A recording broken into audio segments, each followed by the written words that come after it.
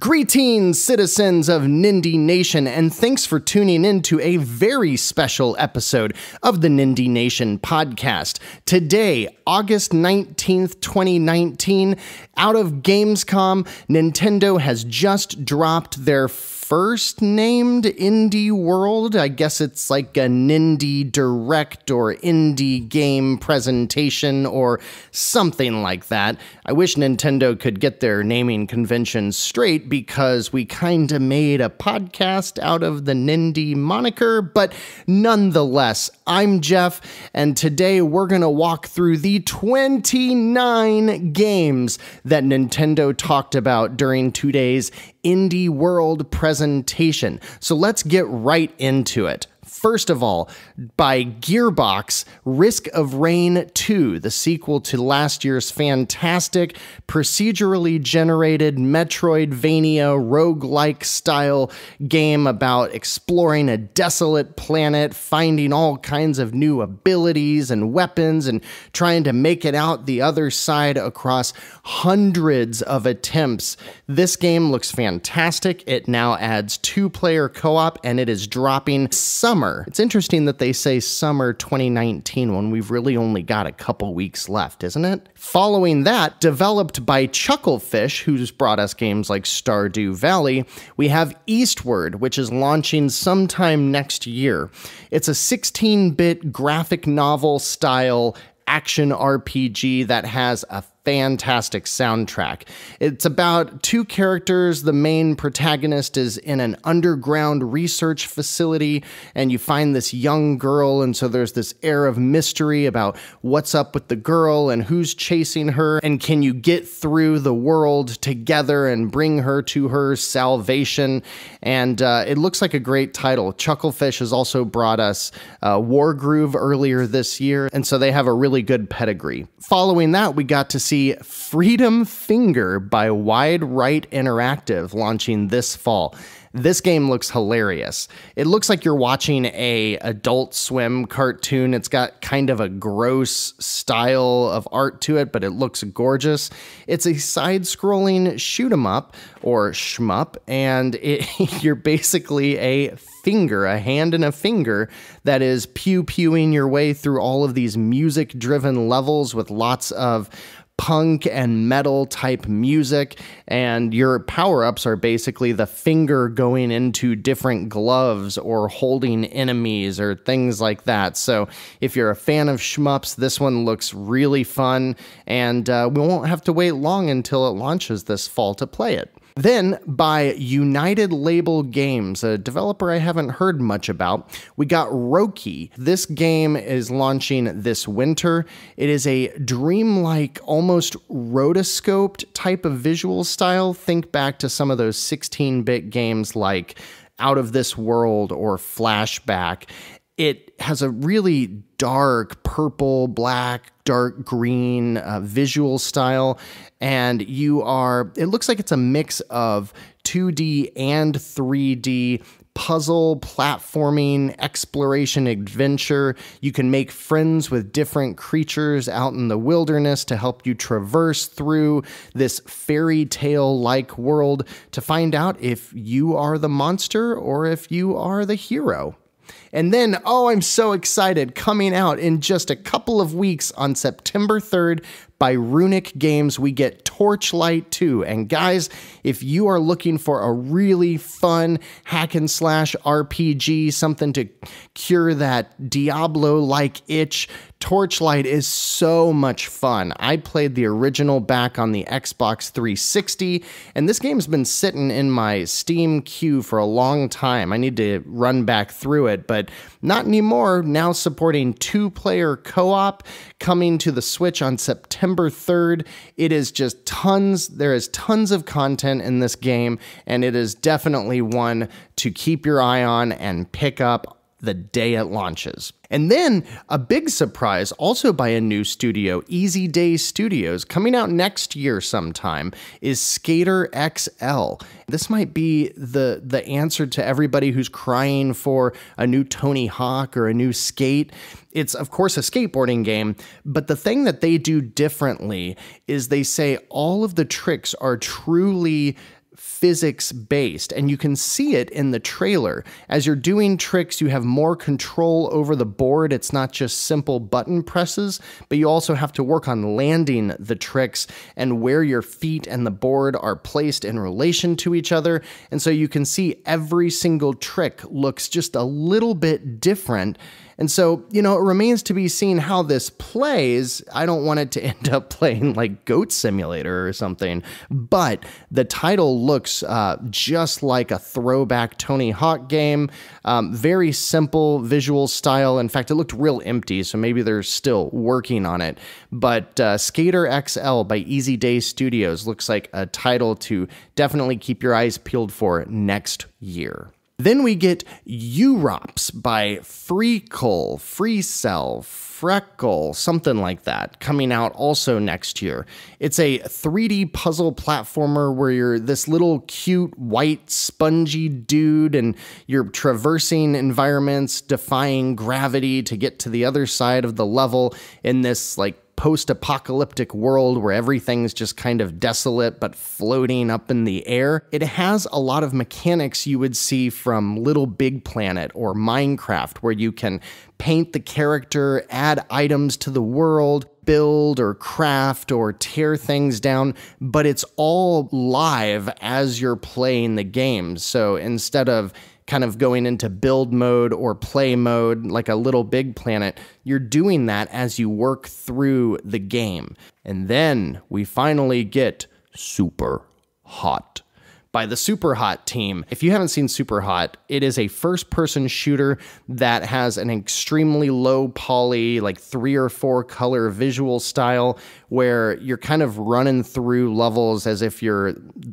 in the Matrix, you're Neo, or you're John Wick, or I guess any other Keanu Reeves movie where he's running around shooting like a badass. But the catch here is that the world only moves as you move. So if you stand still, everything's frozen. And so that gives you enough time to jump off of tables and kick guns out of bad guys' hands and do backflips and dodge bullets and all kinds of cool stuff. If you haven't played Super Hot, you owe it to yourself to pick up this game, and it launches today. And then we get another sequel to a great indie title. We get the new Dungeon Defenders Awakened by Chromatic Games, not launching until February of next year, but Dungeon Defenders and its sequel are really fun top-down action RPGs where you can play with multiple players, and it's a tower defense game, but you are actually one of the peons running around setting up the traps and fighting off the enemies, so that it plays much more like an engaging, live, action-oriented game, more so than what you would traditionally see from tower defense games. And then we get The Tourist. Now, this has a Y instead of an I, The Tourist by Shin'en Games, and it launches in November. This game has a 3D pixel art. It's like 3D, but in a 2D world. Think of 3D Dot Game Heroes or Octopath Traveler, where you've got this gorgeous, real type looking world, but all the characters are large pixels, and so it's really cute, but it's really retro throwback, but also not in the way that it's old looking. It's just old characters in a gorgeous real life world, if that makes sense. You're this little dude on a vacation in a Hawaiian island type theme, he's got the Hawaiian shirt on and all that kind of stuff. But then in the game, you're doing things like living out his vacation, going to the shops and finding clothes and running different errands. But then you can go down into dungeons where you're going to solve puzzles and fight off enemies and do all the things that one would do inside of said dungeon. It looks like a really fun game, and it comes out this November. And then we get Skellboy by Fabraz, launching December 3rd, so one to put on your Christmas list, friends. This is a hilarious-looking game that also has that realistic yet 3D pixel art style. I need a good name for those kind of games, but I can't really think of one. If you can think of one, let me know in the comments or let me know on Twitter at NindieJeff or at Nindie Nation.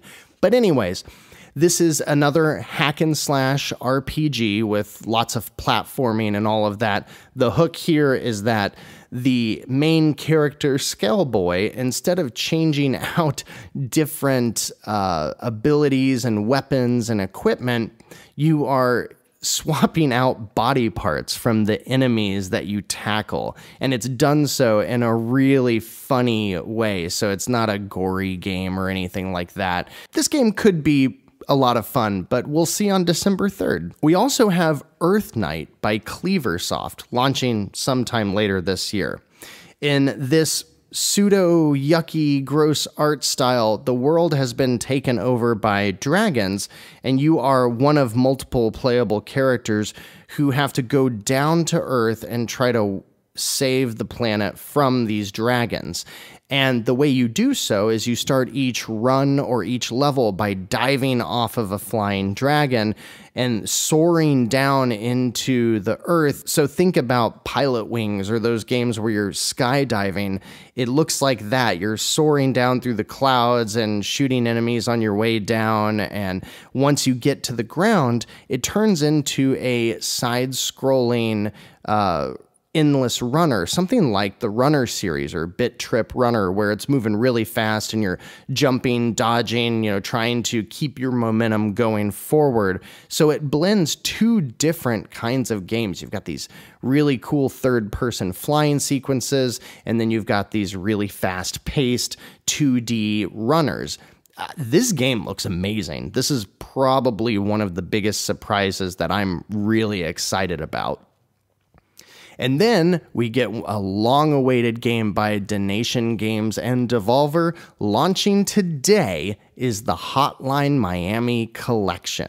If you haven't played Hotline Miami 1 or 2, these are top-down type of clear the room as fast as possible, but going for a perfection run at the same time. These are the games that really invented this genre, and if you are a score chaser, or you love high-paced action, or you want to play a game that's over-the-top violent, while also having an interesting message to it, you gotta pick up the Hotline Miami Collection. I don't know how much this game is. As of time of recording, it hasn't updated on the eShop yet, but I do very much look forward to playing the Hotline Miami Collection and will absolutely be picking it up, and do absolutely suggest you do the same as well. So those games look great. I mean, that was, 13 incredible looking games. Almost all of them I am very interested in. But wait, there's a lot more. Right at the end, the announcers said, hey, we've got a little sizzle reel of a bunch of games coming out, so we're going to run through these a little quicker, but most of these are coming out in the fall. Many of them have dates, and there's even more of these titles. So let's dig into these. First, we have Blasphemous by Team 17 and The Game Kitchen. It launches September 26th, which is my wife's birthday, and is a Castlevania-like gothic action game. Then we get Close to the Sun by Wired Productions and Storm in a Teacup coming out sometime later this year. It's a first-person adventure with a mix of BioShock-type storytelling and point-and-click adventure elements. And then, still not having a date, but coming out in the fall, we get Cat Quest 2! And by the Gentle Bros and published by PQ Limited, and I cannot wait to hack and slash my way through the world of Cat Quest 2. Then, in spring 2020, we get Spiritfarer by Thunder Lotus. It looks a lot like a children's storybook with watercolor visuals and follows a story about a girl and her little wolf magic companion thing, and seems to be a 2D adventure, but the trailer left a lot to be answered. Then we get, as I mentioned a few weeks ago, we'd be talking about this game in perpetuity. On October 8th, we get Trine 4: The Nightmare Prince. It's a 2D action, adventure, platformer, puzzle game, just like basically everything you could do in a 2D style game.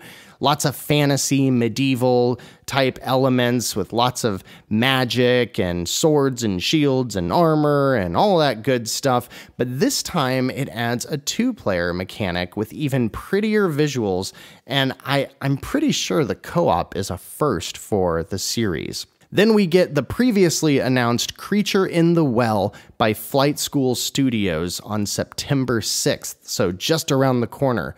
This is the game that carries a very similar art style to Hyper Light Drifter, top-down hack and slash, but you are living inside of gigantic pinball-type games where your goal inside the levels is to defeat enemies or open doors or solve puzzles by hitting pinball-type items out in the field to progress through the world. It's very unique, looks very fun, and launches right around the corner. Then we get One Finger Death Punch 2 by Silver Dollar Games on December 2nd. This is a very fast-paced and exciting, over-the-top 2D action combat game where all of the combat is done by way of a rhythm game where you're watching sequences and button prompts show up at the bottom of the screen. Best Friend Forever launches on Valentine's Day 2020 and is published and developed by Starcolt and Alliance, respectively. It looks like any of the first-person story games where, frankly, we talk about all the like girlfriend simulator stuff that is always launching on the eShop. However, this one's about dogs.